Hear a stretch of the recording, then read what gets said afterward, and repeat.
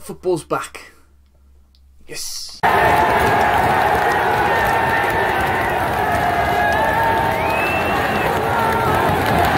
Hello and welcome to the Old Gold and Black YouTube channel. I'm Tom Rouse and thank you for joining me on this, the eve of the Championship season, unless you are one of the teams we're playing tonight or a Sky Sports fan.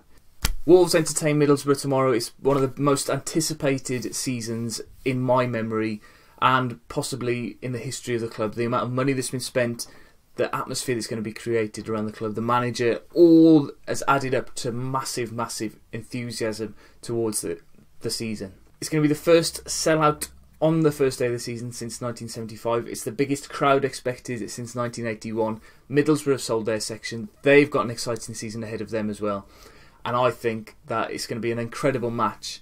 The Wolves are trying to get people to come to the game early tomorrow because there are going to be two displays for Carl Hakimi in the North Bank and the South Bank to show their support for him. So hopefully that'll be well received. I'm sure it will be, and it'll be quite an emotional time. And Nuno, speaking in his interview yesterday, was encouraging the Wolves fans to shout Carl Hakimi's name as loud as possible throughout the game so that it give him and his family a bit of that boost. There's also expected to be an announcement at half-time to announce the Wolves' first ever third kit. Now, there have been some rumours that there could be an announcement of a signing alongside this third kit. Now, imagine if Andre Gray came out at half-time wearing the third kit, like Neves did with the away kit. Could it happen?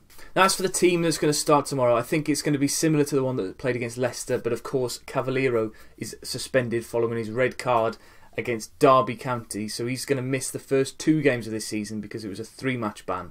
So he missed the last game of last season, the first game of the season, and then possibly the League Cup match, so he should be back for next Saturday.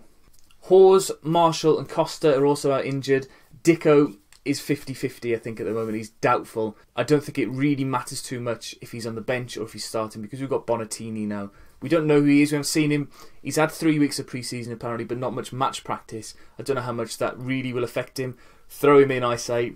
And he should receive some excellent service tomorrow and hopefully as a result grab a goal. So my preferred 11 would be John Ruddy in goal. The back three of Cody, Bolly and Miranda. Douglas and Doherty as the wing backs, Neves and Saiss in the middle, and then Jota, Bonatini and Jordan Graham, I think. It's a fairly straightforward team at the moment. The team that played against Leicester for me were incredibly skillful in the way they moved the ball and the way they understood each other's positions and stuff like that was brilliant. And if we can turn out a performance like we did against Leicester, against Borough, then I think we're going to get a win. So as for Middlesbrough, their key man has got to be Britt Assombalonga. 14 goals last season for Nottingham Forest. He's a big, powerful striker, and we can expect him to be getting a lot of service from Middlesbrough midfield. And probably, I could see him scoring tomorrow because we tried to sign him in the summer transfer window as well. It's always happens, doesn't it? Personally, I think it's a good time to play Middlesbrough. The first game of the season. They are going to be up there fighting at the end of the season. They are my favourites to win the league altogether. But if there's a good time to play them, it would be now, the start of the season, before they've managed to get into their stride and to win matches. Hit them now while they're a little bit low on confidence, perhaps, having been relegated.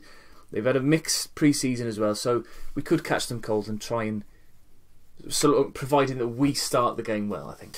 Okay, it's time for a new feature. Before all the weekend's games, I'm going to give you 5 Tom's tips.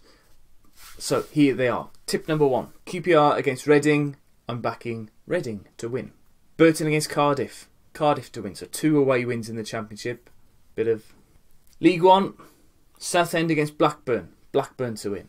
League 2. Crewe against Mansfield. Crewe to win. And then Celtic against Hearts. Celtic to win. 5 games. 5 predictions. A couple of away wins in there as well. If they come back, that'll be quite a good return for you. Let me know how you're feeling about the game tomorrow in the comment section down below. I've never been so excited for the football season to start. I think that what the business that Wolves have done in the pre-season has been exceptional, far beyond what any of us expected when the season ended at the beginning of May. The coaching staff they brought in, the fitness staff they brought in. I don't think I mentioned that last Saturday, but what the players were doing off the pitch, warming up, was I'd never seen anything like that under Tony Daly. The only thing they seemed to do under Tony Daly was run towards him in the centre circle and then run away quickly. they looked like they were being worked hard on the edge of the pitch. Perhaps that was just because it was a pre-season game, but regardless of that, they look sharp. It wouldn't surprise me if Wolves brought in 1 or 2 more players now before the end of the transfer window as well, especially another striker. But the most important thing, I think, for tomorrow is to get behind the boys, to show our support for Carl Hakimi. You can go down and show your support for Carl Hakimi today by taking part in the 24-hour penalty shootout that's in the North Bank car park. You can also sign up for bone marrow donation and blood donation, which is vital for leukemia treatment, in the links down below. And let's make sure we all get behind the boys now this season. It's a massive, massive opportunity. It's been a revolution. The media are all slagging us off. They're all wondering where the money has come from. Let's just enjoy it. I think that Wolves have got the foundations now for a great season. I don't think we'll get promoted, but I certainly think we'll have a shout and we'll be in the top 6 come the end of the season. And then in the lottery of the playoffs, who knows? But let's be patient with it. Let's back the boys.